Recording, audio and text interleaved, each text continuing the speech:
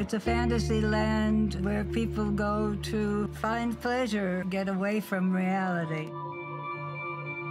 It's a place that kind of asks you to be free. I've always liked to be where the big guys were, you know. Dylan Thomas used to hang out on this very roof, and I'm sure, like, he threw up a couple, one too many rums or something off this roof. So all the immortals of the 20th century at one time or another stayed at the Chelsea. There are people here who really are the remnants of another time in New York. I'm working on something. Hi, John. How you doing? I'm here. How you feeling? Terrible, terrible. This is where I lived for 16 years. They tried to move all the residents to the first floor, because when the hotel opens, it's going to be very fancy and expensive. The hotel needs to be finished. Yes, we are in the 9th year. Stop! Hey!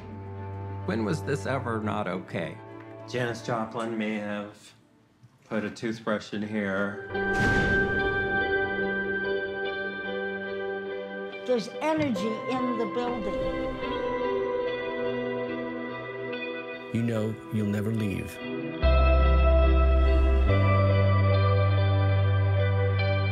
There's a lot of ghosts going on around here. The spirits or the energy that is here, they don't want it finished. They trying to find a way out, but they can't find it. Are you looking for someone? The Chelsea is kind of like a grand old tree that's been chopped down. The roots are deep, and there's life still coming from it. Rage. Rage against the dying of the light. We're not people, we are ghosts. Like as if you're in a dream.